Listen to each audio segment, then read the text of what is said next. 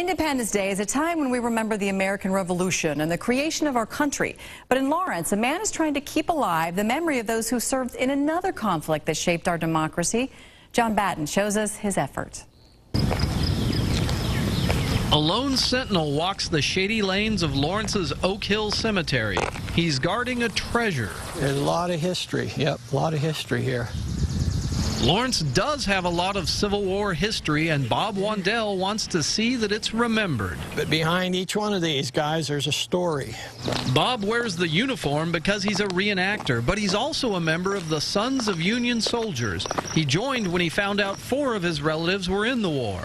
He was a Medal of Honor winner. And now he prowls cemeteries in several counties, trying to save crumbling headstones of Civil War soldiers.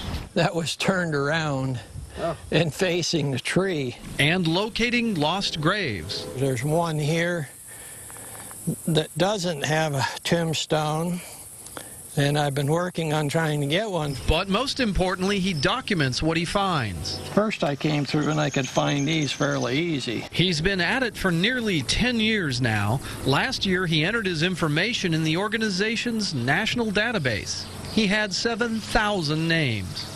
Trying to keep up with all of them, it's a big task. He worries that there won't be anyone to take over his duties and that a rich heritage will disappear.